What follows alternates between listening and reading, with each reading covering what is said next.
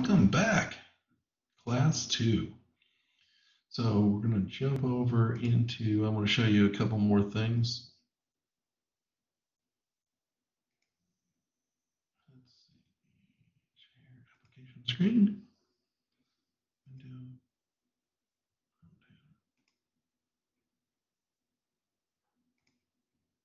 All right, so here we are. We're at our class.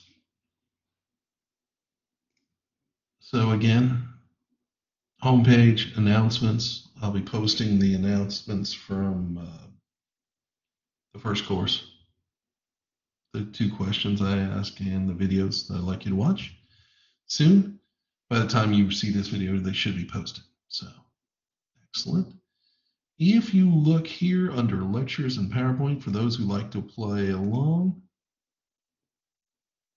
here you see all the slideshows. These are all the material I'm covering. So we're going to have 15 chapters basically, and we're going to have a couple on nonverbal. So just moving ahead, what you have to see and do. Again, remember, you can look at the videos here by going into the virtual classroom, clicking on the 3 dots, and of course going to recordings. So we can look at those. So, all right, I'm going to stop sharing that. And we're going to share our Unit 2 PowerPoint.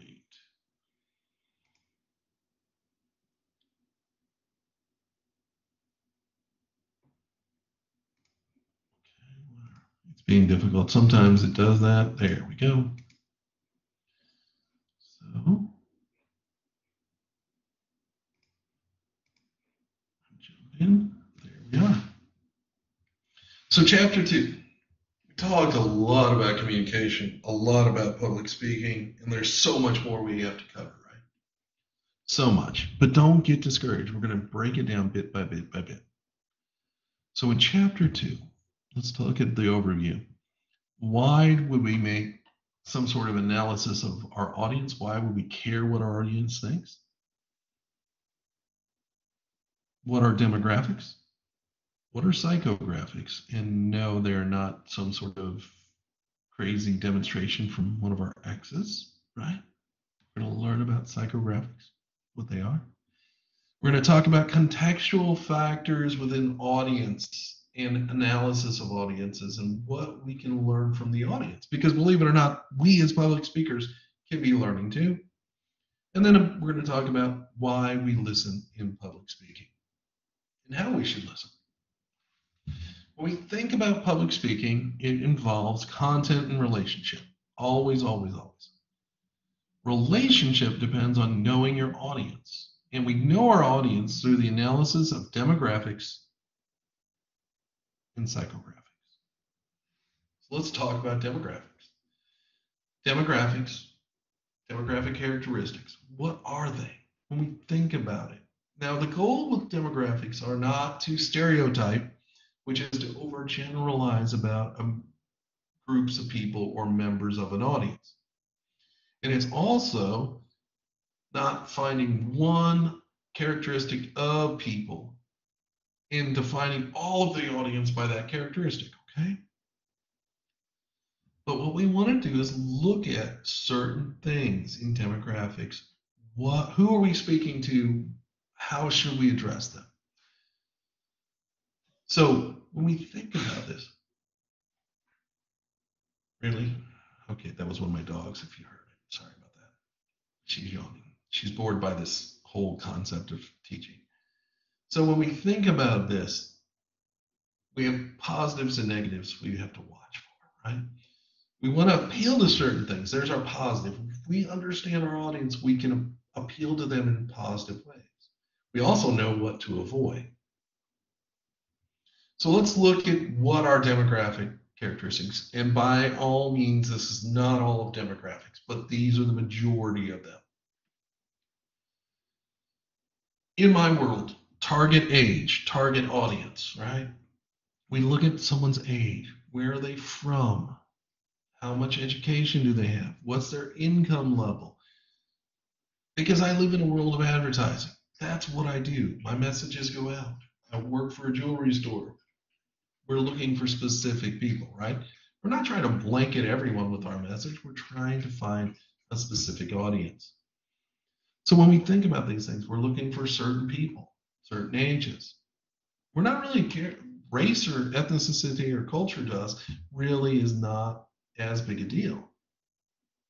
However, it can be a big deal because you don't want to offend people and you want to be inclusive. I hope you do. So when we think about these things, some of them we need to think about in the way of, oh man, I need to be inclusive. I need to care. I need to show that I care. These are all demographics, religion, sexual orientation, family status, common bond. Each one of you in this classroom has a common bond. You're all students. You're all in public speaking. Okay? Wow. Noise in this lesson. Sorry about that. So again, we're going to look at these things and trying to figure out how we can better talk to an audience. For instance, if I know my audience is within an age group of 20 to 30, I'm not going to talk to them about old-time telephones. It's not going to be a reference point that I use. Corded telephones on the wall. It's lost. They've never experienced that. They may understand it, but the reality is the reference point is lost for an age, right? If I'm speaking to an audience in Paris, I'm not going to talk about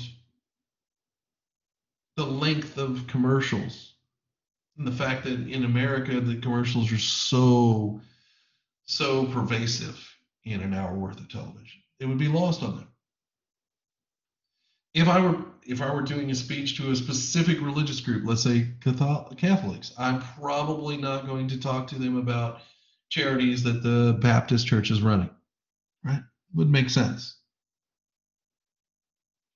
I'm not going to talk to a bunch of doctors about what street sweepers experience every day. There you go. It's about knowing your audience and what your audience might be interested in. We're using demographics to try to figure some of these things out.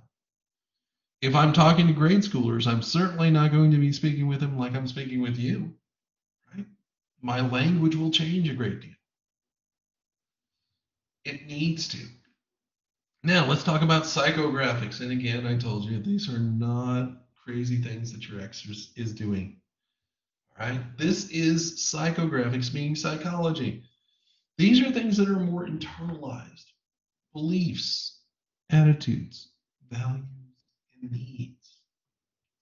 So when we think about these things, oh my gosh, beliefs, attitudes, values, needs, let's talk about them. Let's break them all down so we understand them. Beliefs are what we hold to be true. These are impossible, or these things are hard but not impossible to change.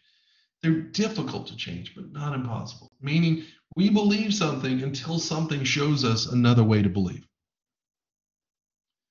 They come from our experience and they come from what we call authority. In this case, authority is what others have told us, what other books, what other people have told us. And they come from our traits of stability, centrality, seleniency, and strength. And what I mean by that is these things, beliefs are held to be true because we want them to be true.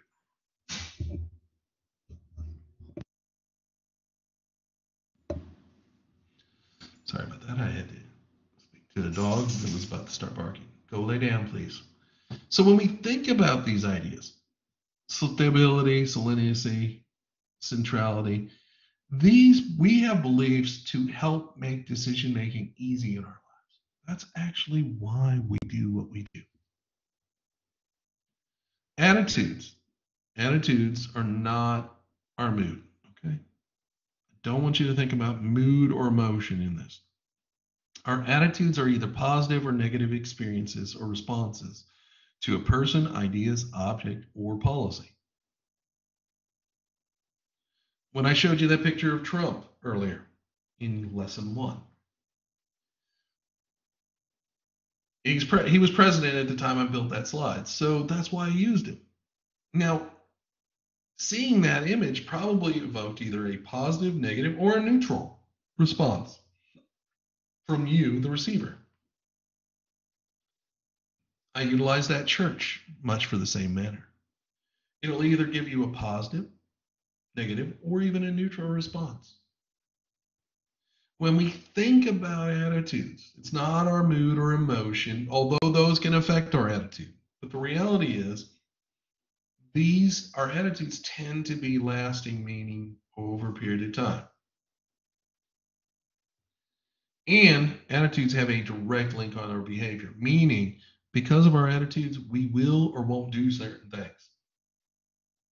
If I have a bad experience at a restaurant, my attitude is negative. I probably won't return to that restaurant, right? It's just normal behavior. See how it was linked? Now, attitudes can come from many sources. The book talks about those sources. I'm not going to dive deep into it.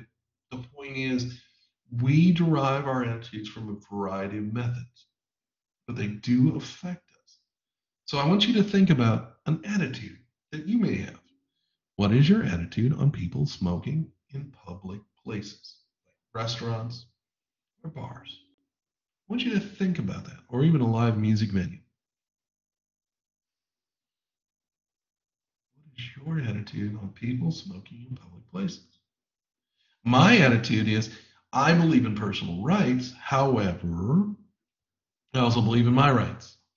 I do not wish to die of secondhand smoke inhalation, right? I don't want carcinogens floating into my body unless I willingly ingest them. Meaning, I think there should be smoking areas established for people so that they can enjoy these things, but I don't necessarily want to have to subject myself to that all the time. That's my attitude. My values. When we think about values, values are goals we strive for and what we consider important and desirable. So as I took a break between lesson one and lesson two as I'm recording, I went back to one of my values, which was answering my work email and responding to my family's text. That tells you two things that are important to me. My values, right? What is important? Communication to those people. These are not the same things as once, all right? They're goals we strive for and what we consider important and desirable. And they're not physical objects, meaning they are ideas, there are thoughts, there are actions. In my case, mine was an action of responding via text to my wife, right? So when we think about values, what do you consider important? I consider hard work important, but I also consider family important and time for family. I consider education important, but I also consider living life important. And you have to find those balances to make those things happen. So I want you to think about your values, your values. When we think about needs, we all know what our needs are. We have certain needs that are physiological, meaning food, shelter, right? Those are things that we need. And we have levels of need. It's Maslow's hierarchy, okay? When we think about life and we think about needs, there are deficiencies we're motivated to fill, meaning if I'm hungry right now, I need to go eat, right? If I'm tired, I want to go to sleep. When we think about needs, there are so many levels. And Maslow actually broke them down. And since I told you in the first class, one of the things I studied is psychology, I think about psychologically how things play in the world of communication. So when we think about once we met our basic needs, food, shelter, we create a form of safety. Once we have a job, we can have income. Again, creating additional ideas of safety and even creating an area of belonging. We belong at work. We belong at school, right? It starts to happen. From there, we can start to love others. We can love ourselves and start to love others and care for others and do things for others, which builds our self esteem, which allows us to self actualize, meaning become a better human being.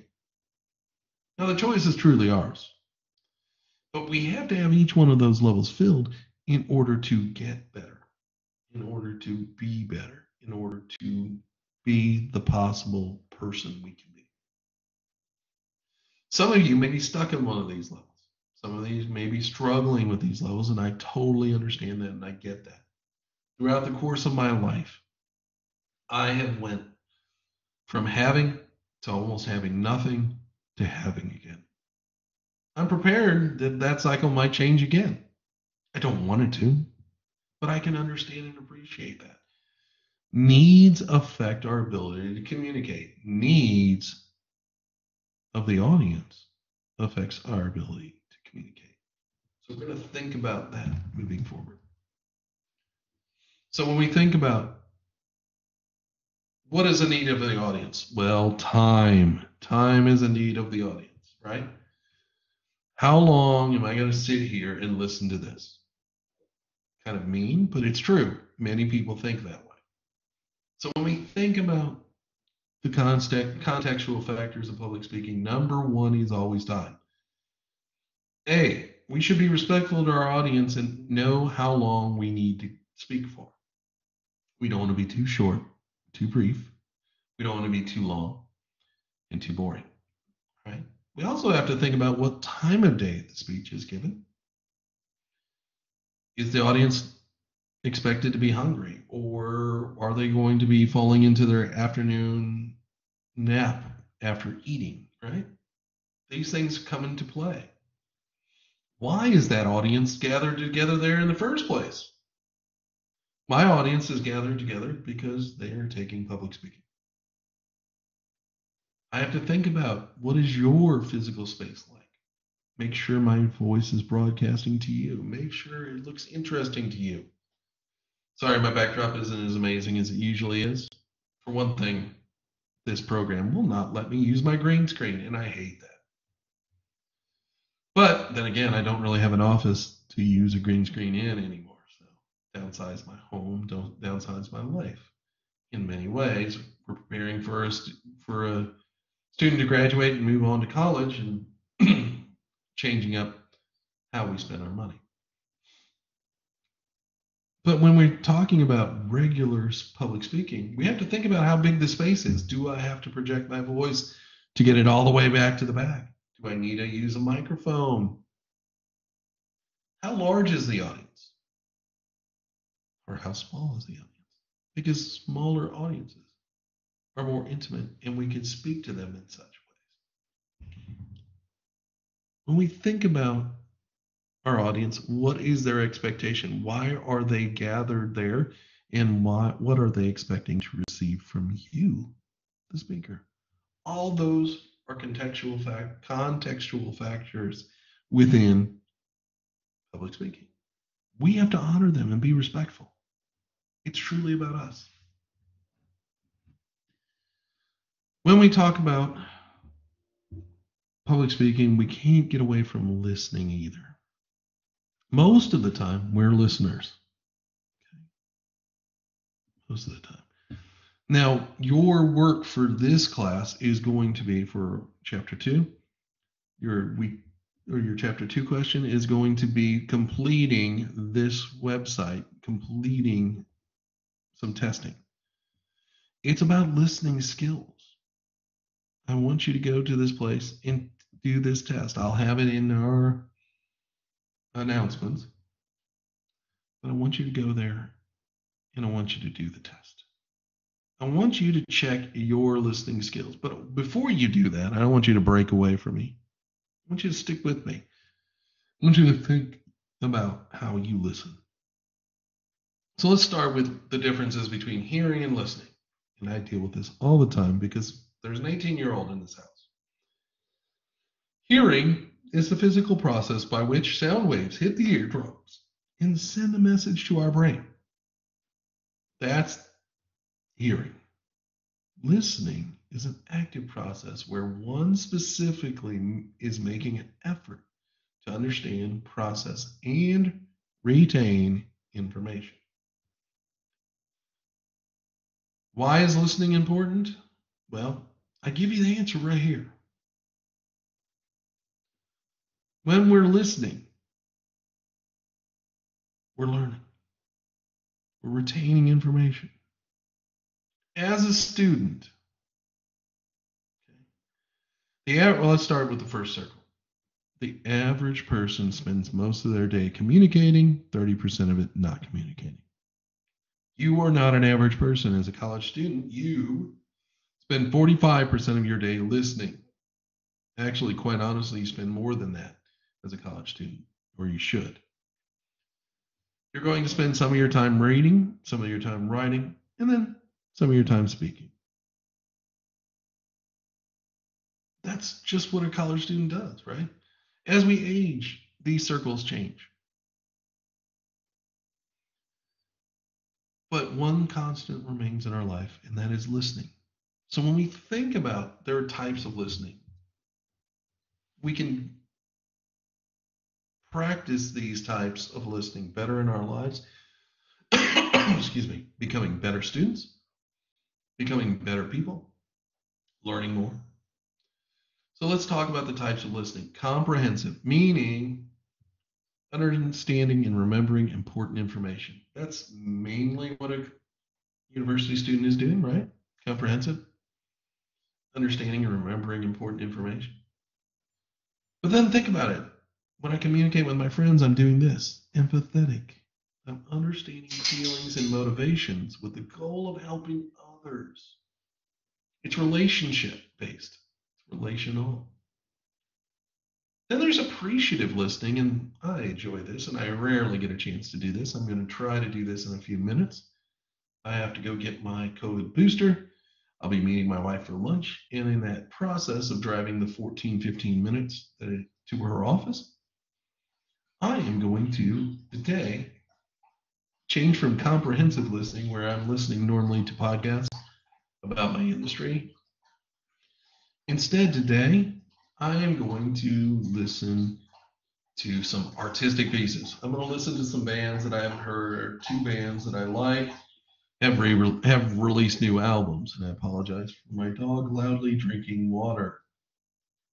Yes, I'm glaring at you while you glare at me.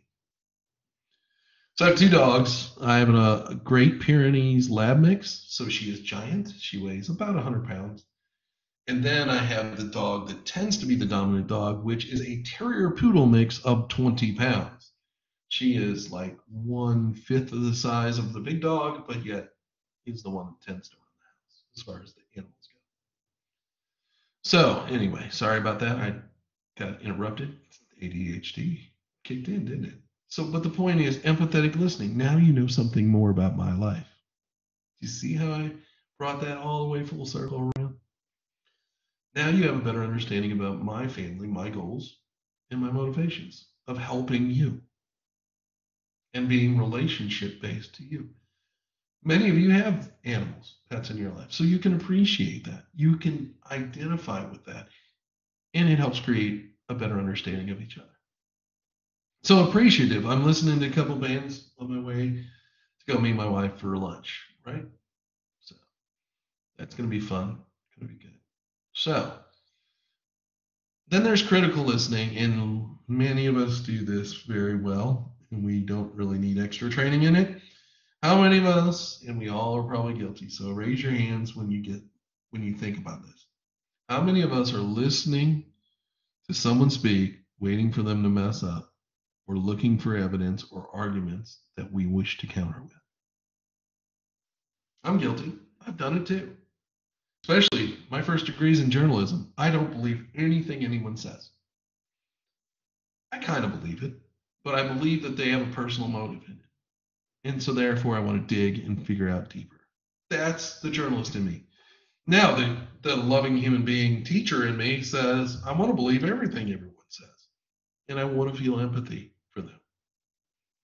So we need to listen balanced with a balance. I want you to think about audience and listening. We as speakers can help our audience listen, and here's how. We can plan redundancy in our speech.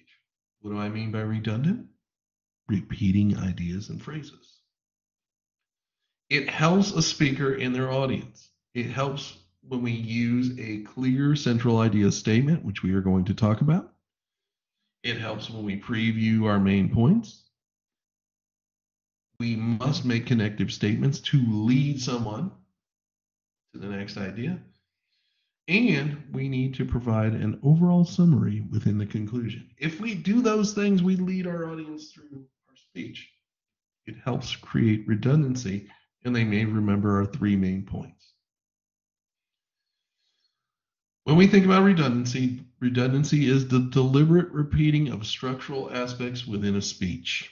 Okay? And redundancy. Now, we all have barriers to listening.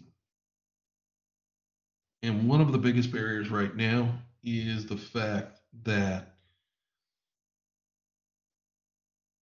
we're conditioned by our electronics. We're conditioned in an environment of always being entertained, right? And it's changed the way we want to perceive the world, meaning we don't want to sit around for a long speech.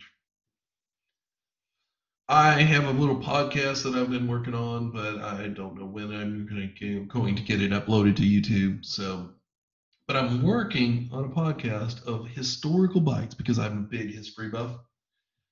And I'm working on this podcast of historical little bite-sized 10 minutes or less segments is my goal about history around us. And my first few episodes are all about North Georgia, things around us, things that were important, things that happened. So my goal is I realize that we don't listen like we used to, and I have to break it down into a much more entertainment-based format and keep it short. So what did I mean by neuroplasty earlier? Well, neuroplasty is the ability of a brain to form and recognize synaptic connections, meaning create learning, experience, and new ideas. Okay? So when we think about neuroplasty, it's how our brain learns. Noisiness and electronic distractions are our biggest barrier to listening. Our phones are constantly going off, buzzing. Other people are doing things. Oh my gosh, there's Snapchat to go check on. Let's go check on it, right? Oh my gosh, did you see what they posted? You know, we're distracted. We're all distracted by our electronics. So there's our first barrier to listening. The second barrier to listening is our brains process faster than speakers can talk, meaning we're bored. We get bored, and then we start to look at stimuli around us, like my dog's getting a drink of water, or yawning, or shaking out, or running around playing ball. In my case, your stimuli around you could be students talking, or man, mom keeps coming in my room, right? It can happen. But one of our biggest barriers to listening, and one that we can adjust, we can fix, we can correct. There's actually two. I'm going to talk about them. The first one, I know we can change. The second one, I believe we can change. When we go into listening with no purpose and no preparation, how many of you show up for a classroom and then fail to take notes and then fail to pay attention? If you go into listening with no purpose and no preparation, you are doomed to fail. Okay, I'm not going to tell you you're going to fail your class, but you're going to limit the amount of knowledge you take away. In fact, you're going to limit it to 1 to 3 things out of that class. But if you take notes, if you're prepared and believe you're going to go into a classroom and going to learn, suddenly you take away 3 to 8 things. 3 to 8 things. That's powerful. Much, much better learning ratio there, right? So think about it. Go into your classrooms prepared to take notes, prepared to learn.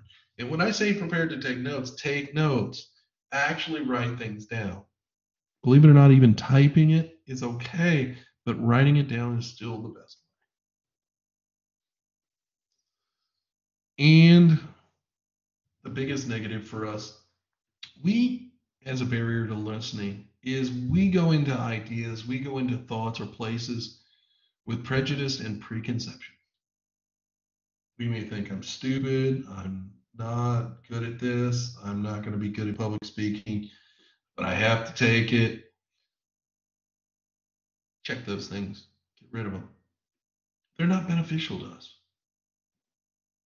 Don't have prejudices. Don't believe in bias. We're all human beings. We deserve to be heard out. We deserve our messages to be heard. We deserve to love and help others. Cast away the prejudice and preconceptions.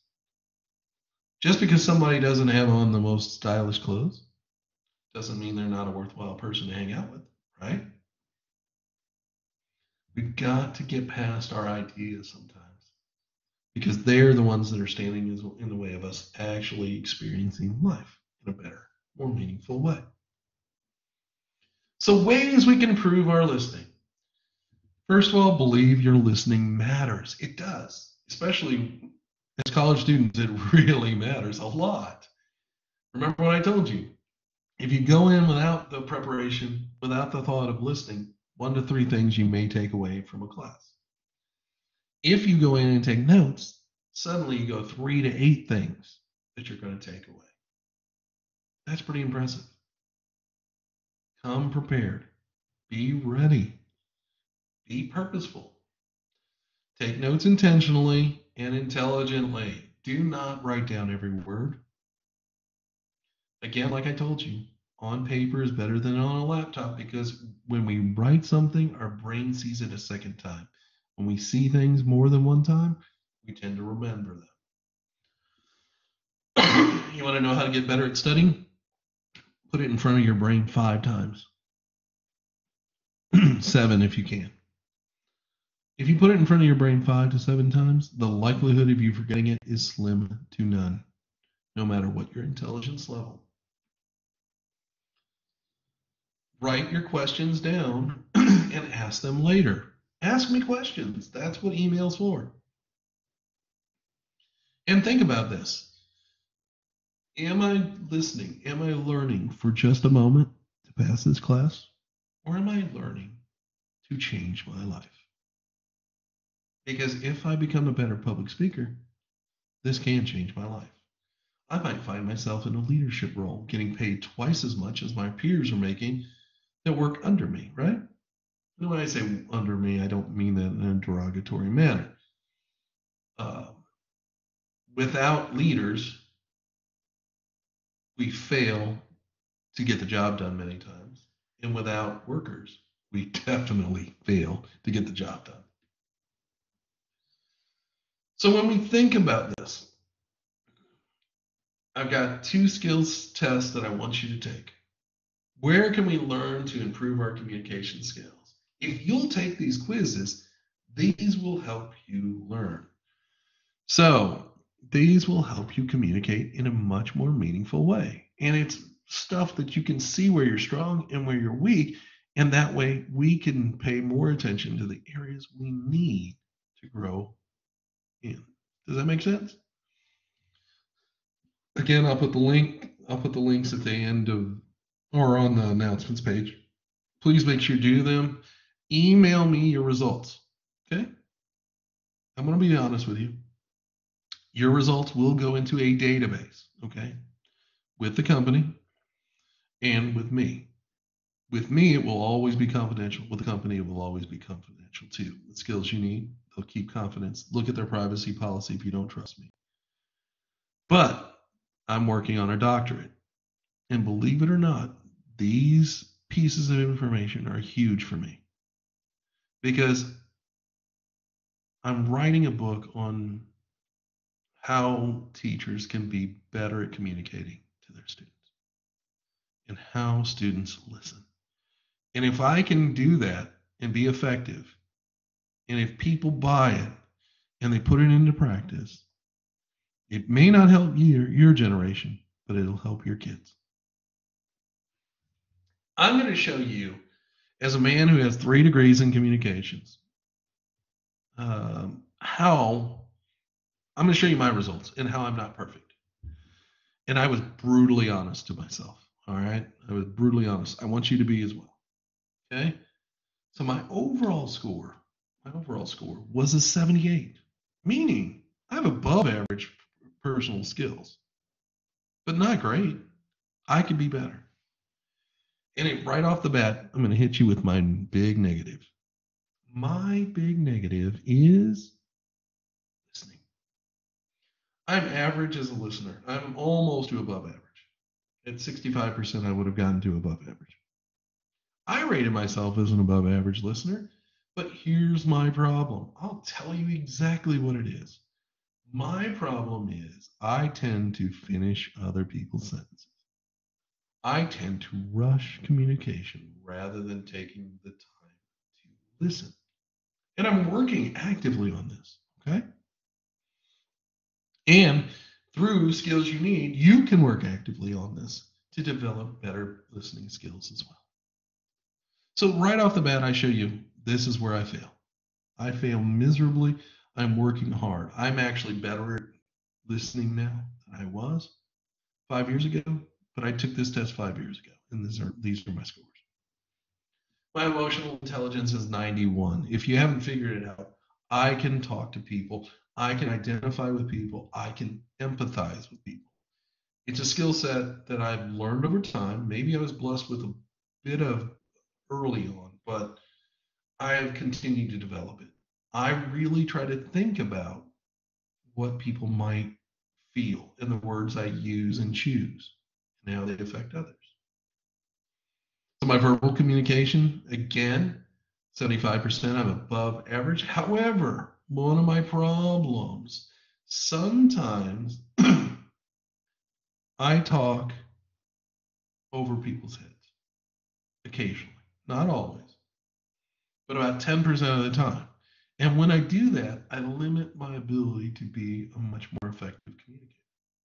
I'm working hard to avoid that and to change that. And I have changed that. If I were to take the test today, I'd probably be more about an 85, which is good. I've improved greatly. And one of the biggest reasons I improved was because I'm teaching. I'm learning where my faults are, and I'm learning how to be better at it. And that's a beautiful thing. Listening is a skill that you learn, not that you have initially. Communicating in groups, again, I do a great job there. However, I tend to steamroll in a group because I tend to become a group leader quickly, especially if it's in a vacuum and no one else assumes a leadership role. And in doing so, I don't always effectively hear the rest of the people in my group, and therefore it makes me weaker. And I'm getting better at that. I'm being honest. I learned some of these things over time. So that's it. I want you to do the exercises. I want you to put in the work and do the exercises. Like I said again, I will put them. I definitely will put them in the announcements, and hopefully I'll remember to trigger the little button that says email students, and that way you'll have them in email. So that's it for us. But a little bit of work this week, doing some honest survey. Look at yourself. Look at yourself as a communicator and as a listener in this case, and think about how we can be better. It's going to give you pointers, and within that program, it can help you if you're willing to take the extra step and click into the extra lessons. It can help you be a better listener. Thank you very much for your time. You're a great class. I'm enjoying this thoroughly. I hope you are too. Give me some feedback if you are. I appreciate it. Teachers need to hear that they're doing a good job. If they are, please tell your teachers that, because sometimes teachers get discouraged. This is not the way I wanted to teach this course, but it is the way we have to do it, at least at this point in time. Perhaps the situation will change in the future, but right now I have to think about an 18-year-old getting ready to go to college and making sure we've got some more expendable income to help her while she's at school. So that's it. Thank you very much. Chapter 3 will be coming soon. I'll see you.